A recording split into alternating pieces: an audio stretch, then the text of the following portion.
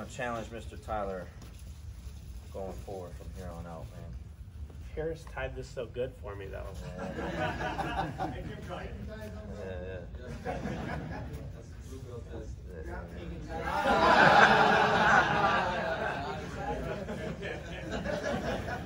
The world is watching, man. This is going on Instagram, Twitter, social media, everything. You know what? A couple times at tournaments, the ref will be like, "Fine, just let me do it." I'm like, "Thank you."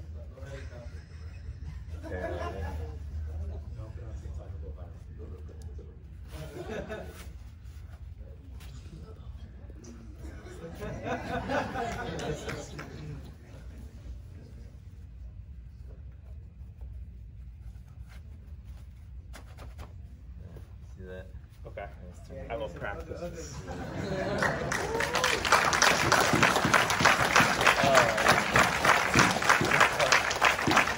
All right, so Mr. Tyler's been putting in a lot of work.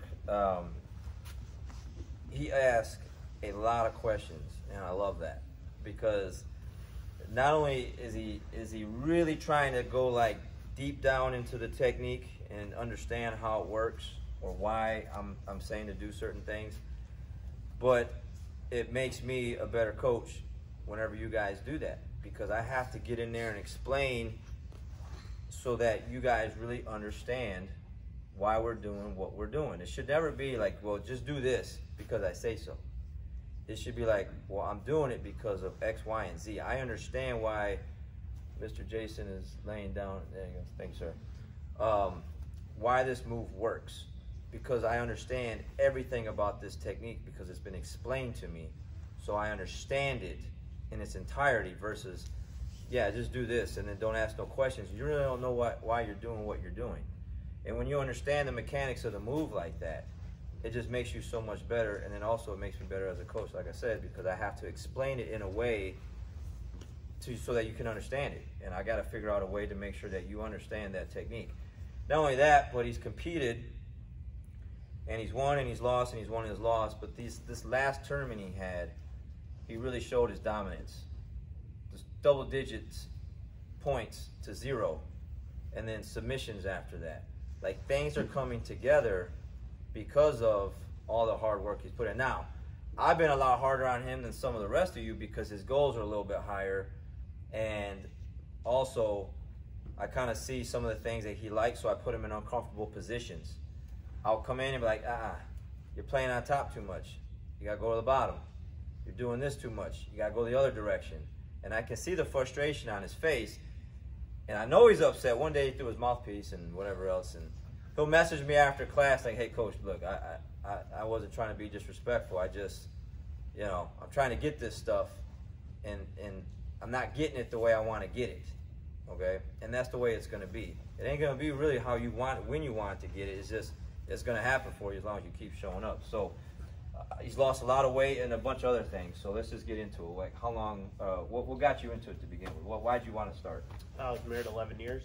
My wife had her third affair, and we were separated. And and we're still living together.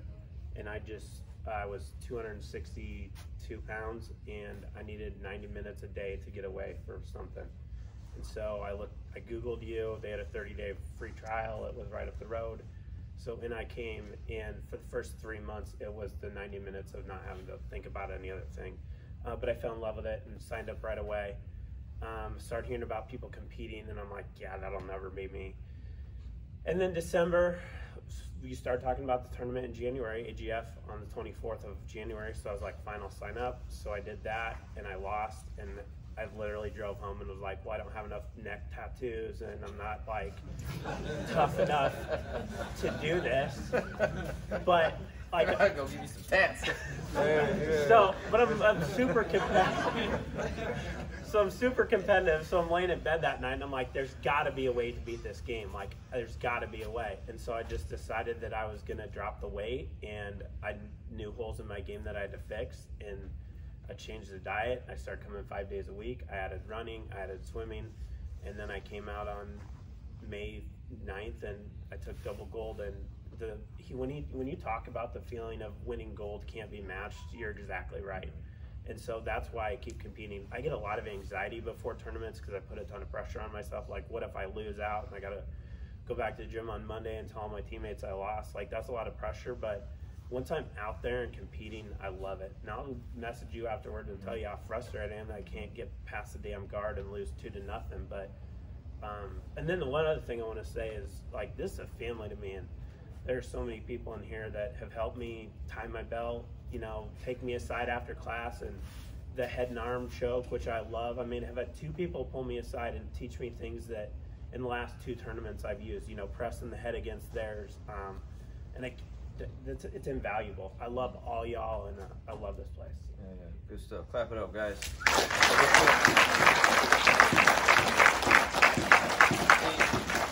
He also just moved. How much further? Yeah, I was 20 minutes away, and now I'm about an hour away. And he just says he's going to keep on coming. He shows up 6 a.m., 10:30, 7 o'clock. Like, he finds a way. He gets here. He makes it happen. He made it happen. How much weight have you lost altogether? 67 pounds. 68 pounds. Hey, clap it up for that. Like, guys, for me, especially being a health and fitness guy myself, like, especially with all the stuff that's going on, like, take care of yourself. And when I see individuals like doing better with their health, like, that just makes me feel really, really good. Like, this place has helped someone change their eating habits for the better to put years back on their life. Nothing's obviously a guarantee, but it does help versus the other way, you know, walking around, you know, unhealthy versus being healthier.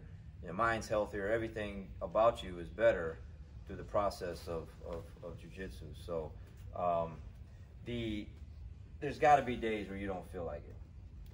You would think, but it's rarely.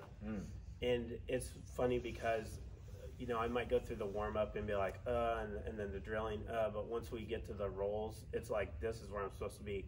Even if it's Oler every day, sit on your chest? Like, he won't let... Keep sitting on my chest! Yeah, he, like, won't let me get away. But, you know, everybody in here who smashes me very, very hard, I know that they're trying to teach me stuff, and they won't give me a way out. And, man, I walk out of here, and it's an endorphin high for me. And that's why I come 5 days a week, because I need it mentally. Tough love, man. Tough love. It's good stuff. All right, man. One more time, man.